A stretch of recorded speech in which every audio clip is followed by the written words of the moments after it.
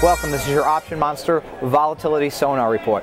Well, the record VIX volume week continues. It's a very heavy volume day today after yesterday was really just wild in the VIX pit. The April volatility is something I've been watching very heavily. And coming into the day yesterday, we had the April 25 straddle worth about $5.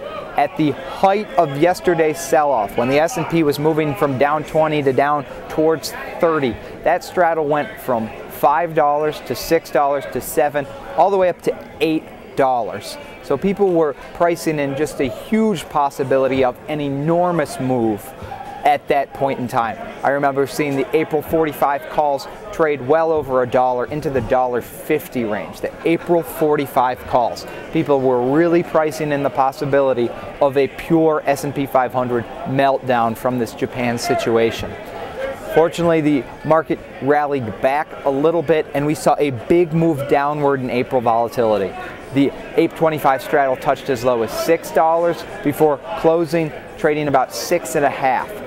Today, with the rally we've seen so far this morning, that straddle went down to $5.70, currently trading right back at $6. So people are still pricing in very strong possibilities of huge S&P 500 swings over the next several days.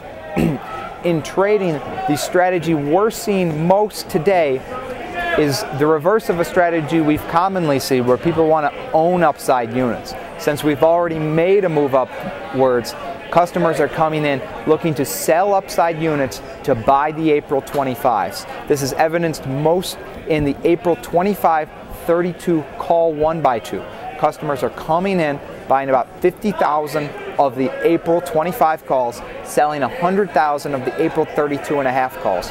They're paying 15 cents for this strategy, which they see as upside protection for what they want to be protected against. If you look back over the past year, year and a half, we've had some big VIX futures move upwards, but they always stop somewhere in the 30s. So they're looking for protection against a move like we saw in the flash crash, or like we were starting to see yesterday where the VIX cash went over 30. They're protected between 25 and 40, and above 40 they're very, very short there. So they're trading that 15-point window between 25 and 40 for the real crash protection. That's the trade the customers are making. The crowd is taking the other side. This is Jamie Tyrrell with Group 1 Option Monster. Jamie, I noticed you didn't have any green on. So why don't you take this trade like a monster man? Now you'll have some green. Thank you very much. Happy St. Patrick's Day. Thank you.